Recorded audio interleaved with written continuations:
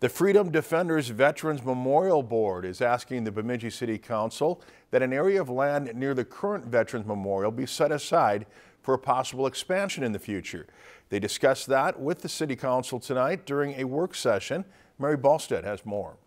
The Bemidji Freedom Defenders Veterans Memorial Board spoke in front of the City Council during a work session to present ideas for a potential expansion to their current memorial. Located near the rail corridor, the area is also being considered for the development of the Wellness Center that is in partnership with Sanford Health. We wanted to get their plans and some of their dreams and some of their ideas to the City Council just to kind of help the council understand that that's happening and that there's a desire for that. So, we want to make sure that we can hear the veterans, but also provide an ability for that project to still be fully vetted. The area the board is requesting measures just over 15,000 square feet.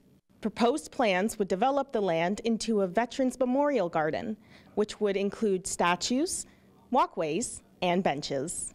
We have this delay that we have to work with, but I didn't expect an immediate answer anyhow, this evening.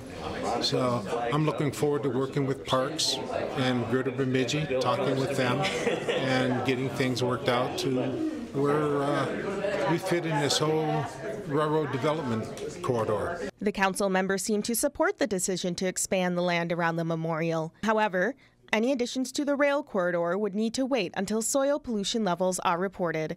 Reporting from Bemidji, Mary Balstead, Lakeland News. The next steps for the Freedom Defenders Veterans Memorial Board are to talk with Bemidji's Parks and Rec Department and Greater Bemidji. The council's next session is on Friday, March 18th to discuss ward boundaries. Lakeland News is member-supported content. Please consider supporting Lakeland News today.